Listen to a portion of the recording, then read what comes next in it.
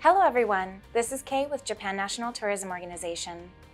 In this video series, I'd like to take you on a tour of Japan's different regions to share with you what makes each one special in its own right, and to give you an idea of what you can do and expect while traveling to them. Japan has 10 different regions, which are further segmented into 47 prefectures. Each area has its own something special with unique dialects, customs, and cultures to explore, and every region has great day trip options to maximize your trip.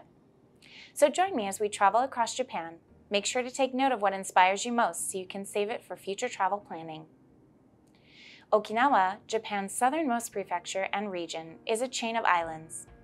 It has its own history as an independent kingdom and has distinctly subtropical climate. Fun fact, it is also the birthplace of karate.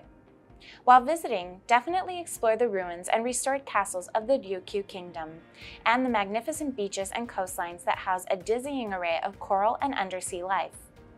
Experience mangrove jungle cruising, whale watching, dragon boat races, rare flora and fauna, and an island mindset that will make you forget time and follow the sun. Let's start off on the main island of Okinawa, as most Okinawa adventures start here. Naha Airport is the gateway to all of the Okinawa Islands. The domestic airport welcomes planes from dozens of locations across Japan, with budget airlines catering for the traveler on the shoestring budget. The city of Naha is just a 10-minute drive from the airport or a few stops on the monorail. There's plenty for you to see and do in Naha, including many remnants of the Ryukyu Kingdom. It's a vibrant city with an active nightlife. Most of it is centered around Kokusai-dori, or International Street, which runs for almost 2 kilometers through the heart of Naha. You'll discover bustling covered arcades leading off Kokusai-dori with stalls of local produce and handicrafts and street performers on traffic-free Sundays.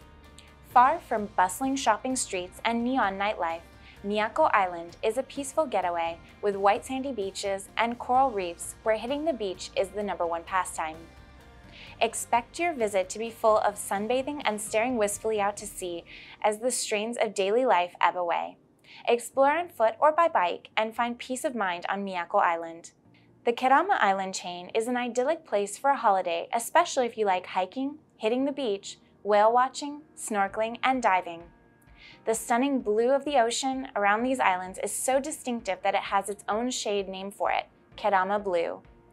Most of the Kerama Islands are uninhabited, with the most popular destinations being Tokashiki, Zamami, and Aka.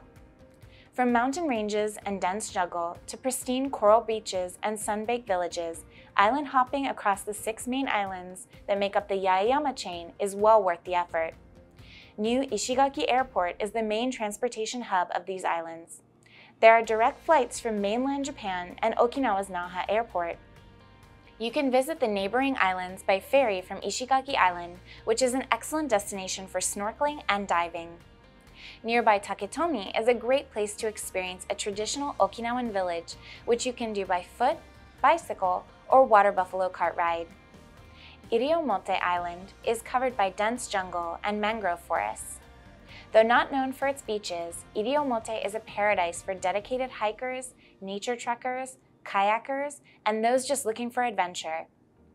If you want to really get adventurous, skilled divers can venture to Yonaguni Island, where they will find the mysterious underwater formations that may have been the sunken ruins of some ancient civilization. You can also see hammerhead sharks as you dive, but currents are strong, so we must stress that only skilled divers should apply. Okinawa is a blue zone with a very high life expectancy, attributed mostly to their nutrient-rich diet and lifestyle, so be sure to enjoy plenty of delicious local dishes like Goya champuru, as well as Okinawa's signature spirit, awamori. From mainland Japan, most flights to Okinawa's Naha Airport depart from Tokyo or Osaka. If you're coming from China, South Korea, Singapore, Taiwan, or Hong Kong, there are direct international flights to Okinawa. There are so many destinations to choose from when it comes to visiting Japan that sometimes it can feel a little overwhelming. Just know that you really can't go wrong. No matter what part of Japan you visit, you'll have plenty of immersive activities, historical sites, and great outdoor adventures to choose from. That's all for us this time, but be sure to hit like and subscribe for more helpful Japan travel tips.